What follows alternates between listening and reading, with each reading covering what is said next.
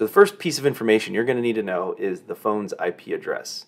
And you want to make sure that the phone is connected to the same network that your PC or laptop is on as well, and that you can actually browse to that phone's IP address.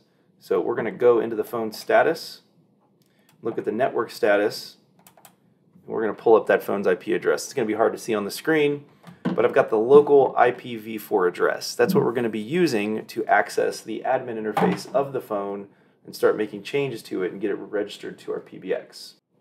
All right, so I've browsed to the phone's IP address. It's a local address. Our local network here is a 172 address. So that address means the address I'm using, and you can't even see it because I'm just showing you the actual the page, not the address bar. That address means nothing to you. You need to find your LAN address for your phone on your network. So make sure you've got that and you have accessed it. All right, now we need the username and the password.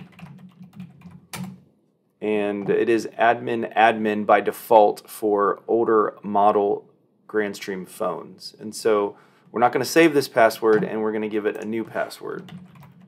So once the current, okay, there's the current. Let's give it a new one.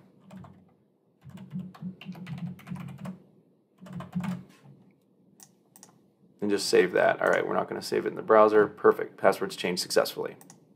Okay, so now we're in, and we see the account status.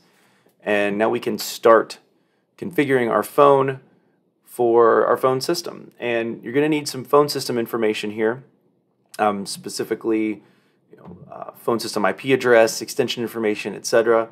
We're going to go out and get that here in a moment. We'll get it from a free PBX. Your information is going to be different than ours, but hopefully you get the gist and the idea of how it works.